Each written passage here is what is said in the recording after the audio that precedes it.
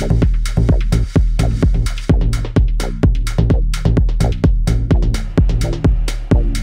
this morning I've got some funny stories, a few, and some video clips to talk about. And so I'm going to jump right into this thing, and maybe we can make this video not quite so long. There was the variable Venturi carburetors that were on the 5.8 liter police package cars until 1991, and they were on other cars before that. They preceded in a lot of cases, the fuel injection that came out in the Crown Vickies on it was 1986 was when Crown Vics went fuel injected. F-150s got fuel injection in 85, but one way or another, these police officers from the big city police, I say big city, there was like 140 police cars in that town where I worked, and each one of them had one man per car and all that. A lot of police cars in there. So we worked on their cars because they all had Fords. And so what happened was they would come in there, one of them on a brand new one that, you know, had not very many miles on it, and they would tell me that they didn't have enough speed and their acceleration wasn't all that great. And so they would want to know if I could do anything about it. Now, in order to know what I needed to do about it, you kind of got to understand how these variable Venturi carburetors operated. You see these things right here would slide back whenever you applied the throttle. There was a big vacuum diaphragm at the back that would do that. It had a kind of a ported vacuum to it. The problem was, when you go to wide open throttle, anybody that's ever watched a vacuum gauge knows that your vacuum tends to fall off. And so the mechanical linkage that these carburetors had on them had to be depended on to pull the Venturis to wide open throttle position. But the way these were set up, whenever you went to wide open throttle, you only had about half of movement. In other words, these would stop about halfway back instead of going all the way back. And so what I basically did on that, you see they would stop about right here. You see this vacuum diaphragm down here? This vacuum diaphragm, those things like to bust a lot. We had to change those vacuum diaphragms all the time. It just hooked right here, and you take the screws out and put it in, put that new diaphragm up in there and hook it over that thing, pull on it to make sure it was moving the Venturi, and then put it all back together very carefully so you know you'd have nice vacuum trapped in there, and the diaphragm was held all the way around. But this carburetor is really pretty simple if you get right down to it. This tapered mod, as this was pulled back and that more air was allowed to go in, that Venturi was basically right here. And so it would get pulled out of this well, and it would go through this jet, and then it would be misted down in here. Look how simple that is. That is really a very simple carburetor. Now, the people that like conventional carburetors didn't like this. These are you either loved them or you hated them. But what I would do with the mechanical linkage was I would bend the mechanical linkage a little bit without even the car running. And of course, this thing still had an accelerator pump too. But one way or another, I would bend the linkage so whenever they couldn't depend on the vacuum to open this thing anymore, the mechanical linkage would push this all the way open, which is the way it was supposed to be anyway. But they came out of the factory maladjusted, and one of the cops later told me that when I fixed it so this thing would go all the way back like it was supposed to, that it got his top speed up to like 140 miles an hour or something, and he was able to catch a lot of these little cars that were making a lot of turns in the country after he said before, if you got behind a Toyota and they made a lot of turns on a country road, you'd lose them if you didn't have good strong acceleration. But that fixed that. Of course, after that, starting in 92, everything had fuel injection on it, and so these things went away in 92. But there were two versions of this carburetor. One was, they called it a 2700. That was the earlier model. The second one that came out was a feedback carburetor that operated with a mixture control unit, and it had a air bleed, and they call that a 7200. It was a feedback carburetor, the version of this thing. But these were interesting atomizers, I guess you'd call them, and I really enjoyed tinkering with them. Now this revenue enforcement officer one day, he came to me on a car like this one right here. Now this was after, this one had fuel injection. It had 302. I mean, it was about a 90 or 91 model, but he didn't have the 5.8 with the variable Venturi carburetor. He just had a, you know, a 302 fuel injection. And he was telling me that, he says, my Crown Victoria, my police car, won't go but about 100 miles an hour, and I think there's something wrong with it. And so he was wearing his uniform, revenue enforcement officer, you know, and his job was to stop these tractor trailers that at random out there on the road, and he had a set of portable scales he carried with him, and he'd have them pull up on those portable scales, and he would weigh those trucks to see if they were carrying too much weight. I think it's 20,000 pounds per axle is what we call for here. But the long and the short of it was, I says, well, I'll test drive this car that fast, but only if you're sitting in the passenger seat, because I don't want to be driving this car going that fast and get in trouble, you know, because somebody thought I was just coon dogging it. And so he says, okay. So he got in the car with me wearing his uniform with that patch on his shoulder, and we headed off up this long flat 4-lane that, you know, went off to the north out of town. And I was hitting about 100 miles an hour, and there was little rises in the road that you could go over, you know. And when I was going over one of those rises, he says, you need to be careful here because there may be a trooper sitting up here. Man, I thought you were a trooper. But it turned out that his car was not a police interceptor. It was just a plain old Crown Victoria that they had given him to do his job in. And I don't know why he thought he needed to go over 100 miles an hour, because you're not going to need to chase a truck like that. But one way or another, that just sort of surprised me that this guy was worried about me getting a ticket and him sitting in the car with me, you know. Craziest thing I ran into on something like that. Mark Shipes, his wife, dropped him off one day, and I was finishing up some work I was doing on a police car, and I fell in behind her when she was going up another street over there to the main road that goes back into town. And I didn't think a whole lot about it, but I happened to look down at my speedometer, and she was running 45 in a 35, and I was basically running 45 too, because I was just following her. I didn't even think about what she was going to see when she looked in the rearview mirror. But when she looked in the rearview mirror, you could tell that it scared the daylights out of her, because she immediately slowed down to 30 miles an hour. And when she got to the traffic signal up there, I pulled up next to her on the right-hand side, and she was sitting there frozen to that steering wheel, and her hands at the 10 and 2 position, looking scared to death. Her eyes were just really wide. And I tapped the horn, and she looked over there. I mean, when she saw that it was me, she grabbed her heart and she shook her fist at me, you know. It's real. But I don't know how many times I've been test driving a police car, and you see other cars slam on brakes whenever they're coming to you. It's amazing to me how when you're in the police car, you can see them doing that, you know, because that means the cop can see us doing it too. One day I was test driving a cop car, and I went over into the right lane. I was going to go back through the mall and circle around the big mall out there, because you can test drive pretty good going slow in that out there without having to fight with a lot of traffic. And there was a big tractor trailer sitting in the turn lane, and when I pulled up behind him, I was waiting for him to get out of the way. He got out of his vehicle and walked back there and says, "Are you going to give me a ticket if I make a turn here?" And I said, "I don't care what you do, man. I'm just test driving this car." And it's really funny. Just on another cop car, they came in, and this circuit breaker was hot, and their door locks wouldn't work now, and but their power windows would, but it was on a different breaker. Power seats were supposed to be on this tailgate window key switch if you had a, you know, whatever, and then rear lighters and all. You know, when I saw that hot circuit breaker, I went looking at all the components that were fed by this, and it didn't have power seats because it was a cop car, and those cop cars didn't have power seats. But when I went under the seat on the passenger side, the wires that were supposed to plug into the power seat assembly, it was a ground wire and a hot wire.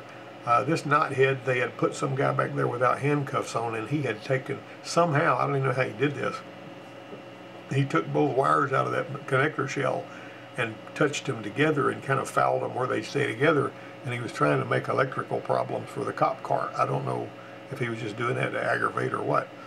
But when I told the cop about it that was waiting for his car to be fixed, He said, that was that guy that I picked up this morning. I knew I should have put handcuffs on him. I'm going to find that guy and slap him. But anyway, I thought that was kind of an unusual situation there. Didn't accomplish anything, because all it did was the circuit breaker got hot and the power door locks quit working, you know. Okay, what's this? What's wrong with that picture? Faulty wire? Think about it. You got hot. Hooked up. No, look, this is where the power is coming from. It's supposed to be going in here. It ain't getting. All right, here, I'm going to hold that right there. I want you to twist that battery terminal a little bit on that post. Like this? Yeah, grab it and twist it. Is that cool or what? All right, try it again. Oh, look at there. We got something in, didn't we? All right, try to start it now. You went that when we weren't looking. It did about, look at there. It went dark again. You ever seen that before? That happens all the time. All the time. Now watch. Grab that. Hold that light right there. Hold that light right there. All right, this is something that's fairly common. All right, I move that terminal. Try it again. Try to start it. Are you trying to start it? He's text messaging. There you go. Now it starts. You get the point here. That's a really good demonstration of voltage drop on a with using a test light. And whenever I ran into this was on a trainer vehicle, Dodge Neon that we had, or Chrysler Neon, whoever's name they had on that thing, but it was a Neon. And whenever I saw something like that, I would show it to them. There was another bug I like to plant on this Neon, where I would disconnect the ground wire that was connected to the body right out there in front of the battery and pull it back out of the way so you couldn't see it. And whenever you did that, the car wouldn't start and the wipers would run all the time. It was great fun getting them to chase that kind of thing, you know. Let off the brake and drive it.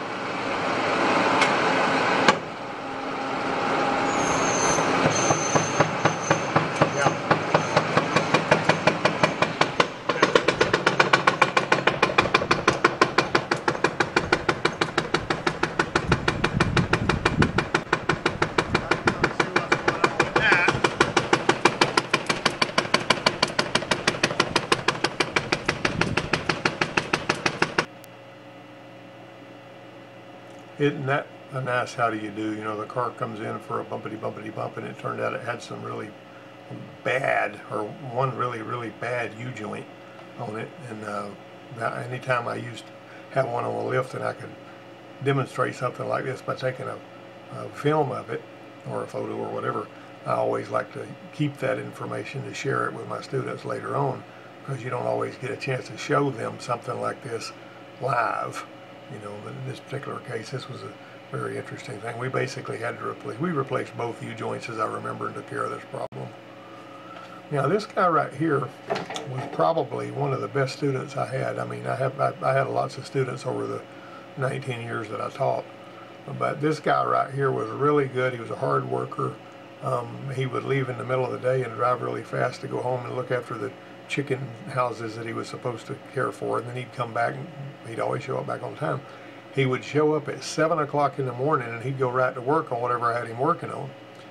And he would really do good work and stay focused on his work until this one other guy who was also a student that wasn't worth much in the shop, that guy would show up, and when that guy showed up, he would stop working and he would just stand around and talk to that guy.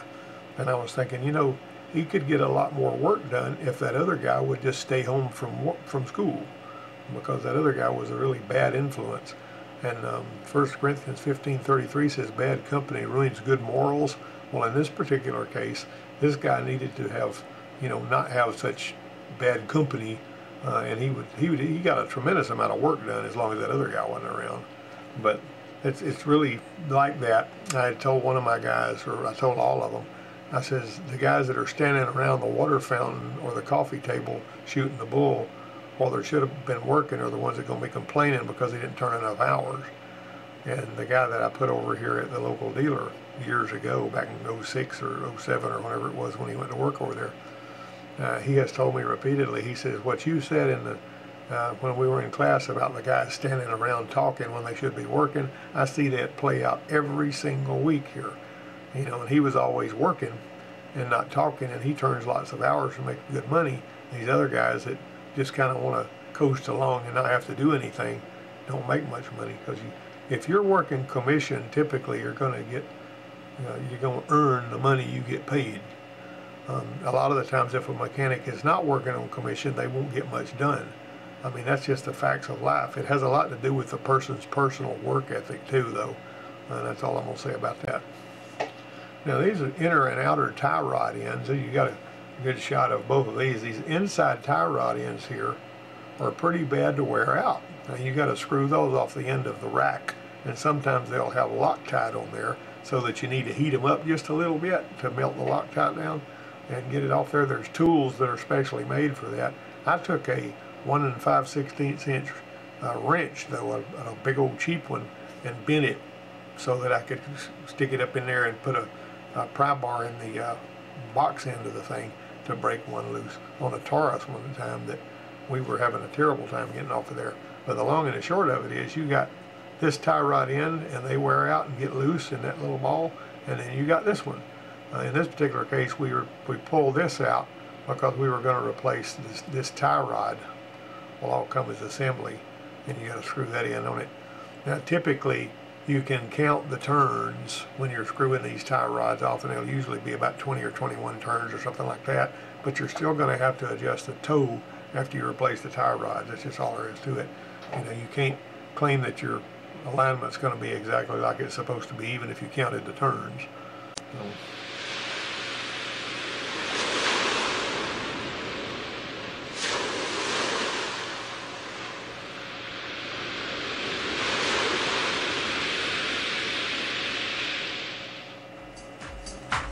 That was the name of the technical college when I first went to work there back in the early 2000s.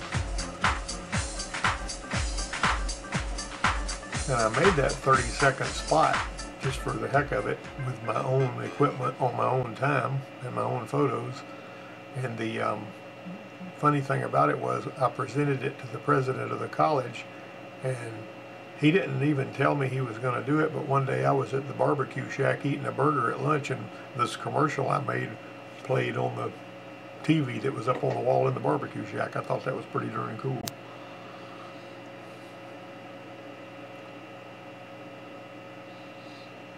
You see how watch whenever the pressure actual and the pressure target depart from one another. You see that? Right there.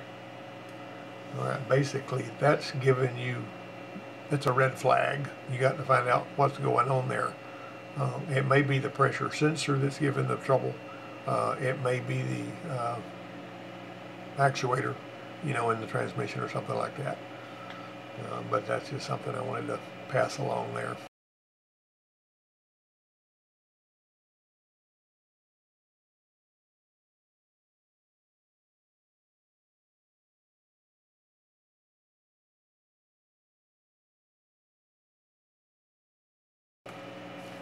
Now, whenever you're working at the press, it's always a good idea to have eye protection. You might notice this little gal here is wearing a full face shield, even though it's flopping around the side. It's going to protect her if something pops off of there. This guy right here is wearing safety glasses. But I was working the press one time whenever I was working down in Texas. And whenever I was pressing, I don't remember exactly how or why it happened, but something popped off of what I was pressing because it was really tight and didn't want to move. And a little piece of metal came off of that and went into my shoulder. And I guess it's still in there because I never had it taken out. And I mean, if we did an x-ray, we'd probably find it in there, but it wasn't very big. It was, you know, probably about the size of a little bigger than the tip of a ballpoint pen or something. But it drew blood, went through my shirt, went into my meat and drew blood. It didn't hit me. I wasn't wearing safety glasses. It didn't hit me in the eye. Another time I was working on taking a battery terminal loose, and whenever it was in a Dodge pickup, a 78 Dodge pickup, and I was going to clean the battery terminals, and I put my wrench on that battery terminal, you know, the clamp bolt that clamps it on, and when I turned that thing so that it just so happened my hand was right in front of my face, that battery exploded extremely violently, and I felt all that stuff hit me on the back of the arm. And the only thing that kept it from getting my eyes was that my arm happened to be between me and the battery because of the way I turned that wrench. You might snort and laugh about safety glasses, but I have been protected more than once, either by chance, that's when my arm was in front of it, or wearing the safety glasses. I would see a mark where something had hit the glasses that would have gone right into my eye, and I'd have never seen it coming. But that's a really serious thing. And I had to hammer on my students to keep eye protection on their faces while they were working. You don't ever know what's going to happen in the shop with stuff flying around and all that.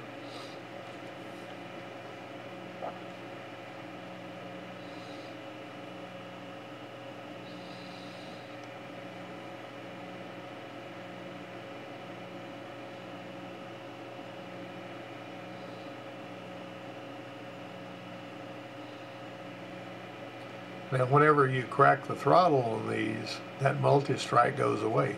Now, with your MDS ignition, like your hot rod people use, you know, it stays multi-strike the whole time, as far as I know. And also, those are interesting because the ones I've looked at actually have the ignition coil hardwired to ground, and they switch the hot side. But one way or another, multi-strike is a good solid way to keep them idling smooth, make them start better, and all that kind of stuff.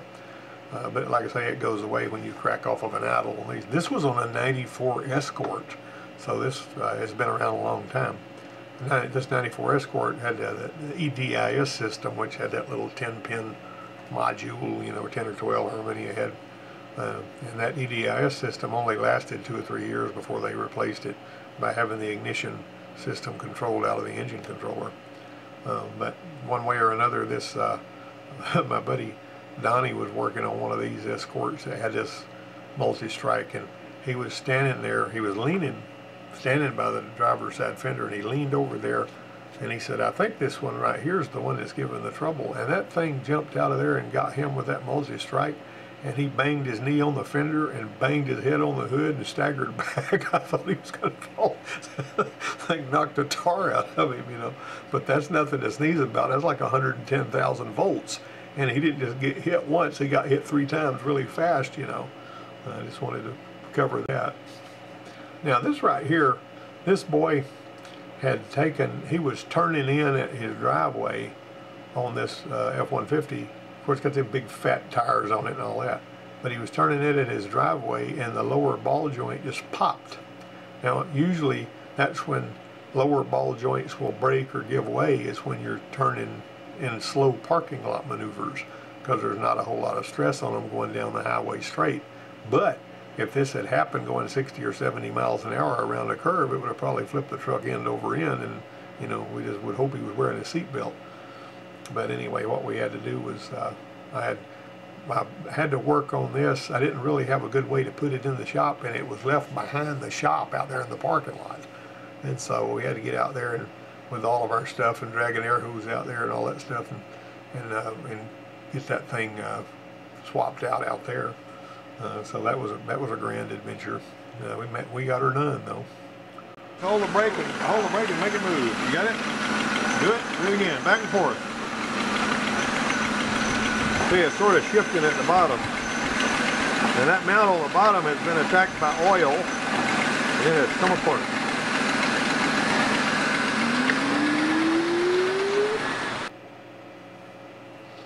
Whenever you see the engine moving as much as that was, the only thing that kept it from moving more than it did was that dog bone strut.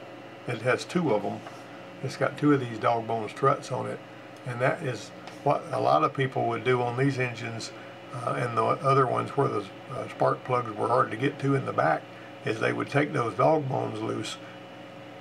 They would roll the engine forward so that they could do all of that. I mean, so they could change out the plugs on the back. But these dog bones kind of kept this from moving more than it should. That's a 3.8. So just if you see that, I have another cool video I'd have to look up where I actually took a picture of a Cadillac motor mount where whenever it was being, you know, they were torquing the engine, it would lift up and you could see it coming apart and all that. Some of your V8 Chevys though would have a sort of a little yoke over the part of the mount, you know, in case the rubber broke. that the yoke would keep the engine from, you know, trying to flip over in the body and all.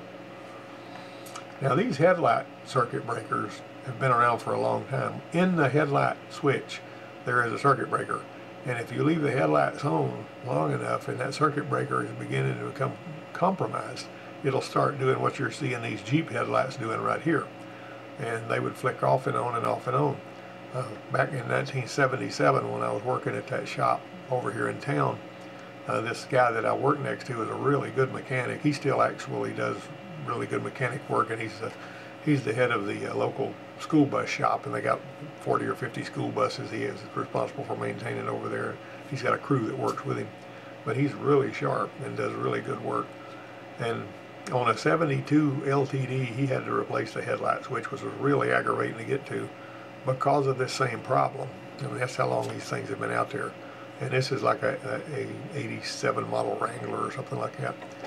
But the point is, he was he had already changed that thing because of this flickering headlight business.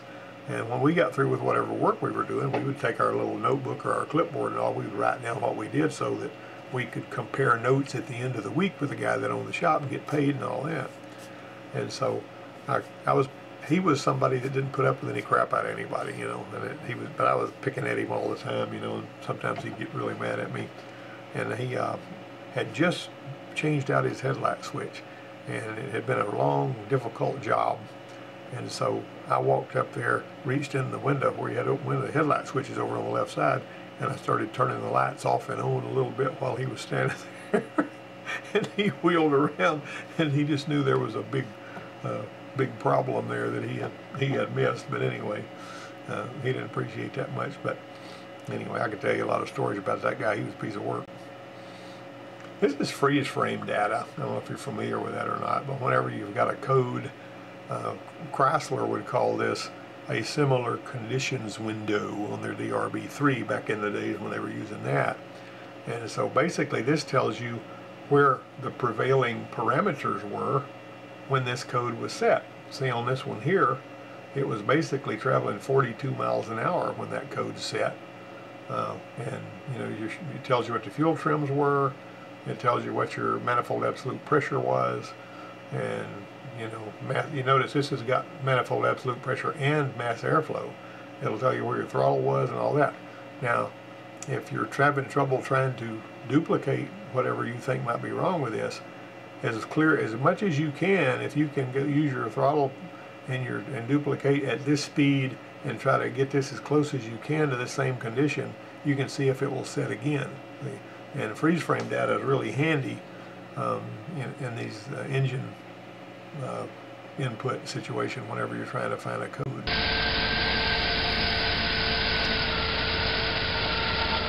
Switch it off. Alright, you notice whenever he switched that engine off, the pressure went up briefly and then it went back down.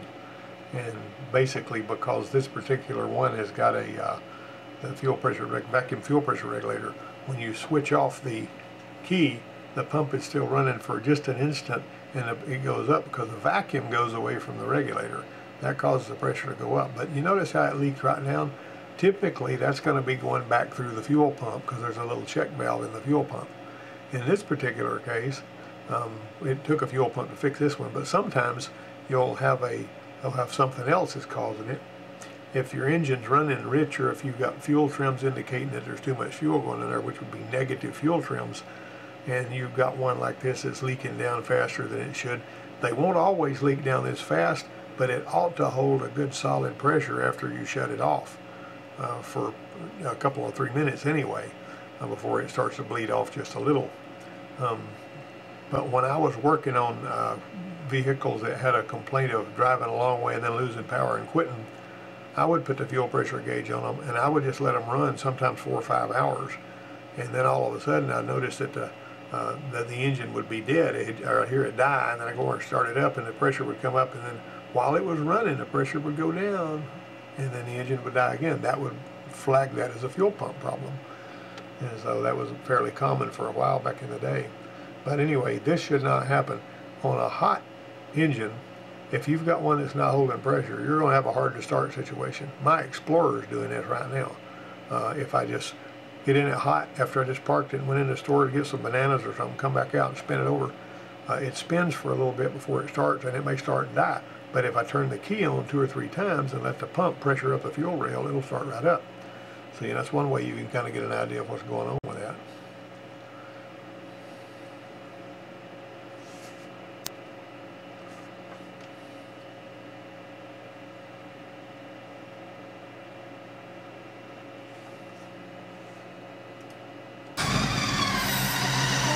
Listen to this noise here.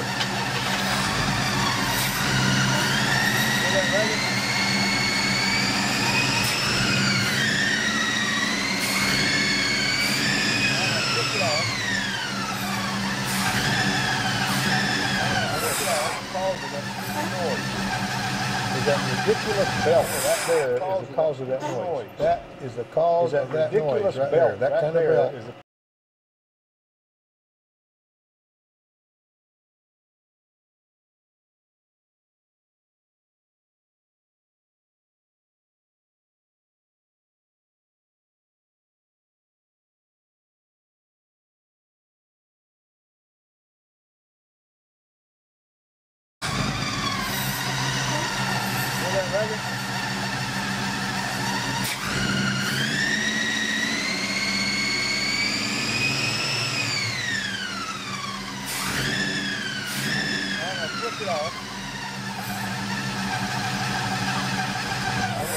cause of that stupid noise.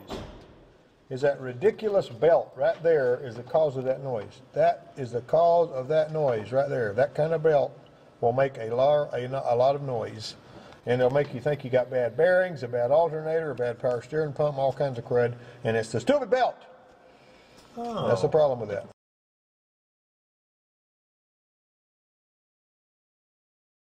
Yeah, that's not good at all. I've talked about those belts before. That might make a popping noise, doesn't it? Here's a ball joint making a racket, and that's obviously a serious problem. That one there could come apart without warning.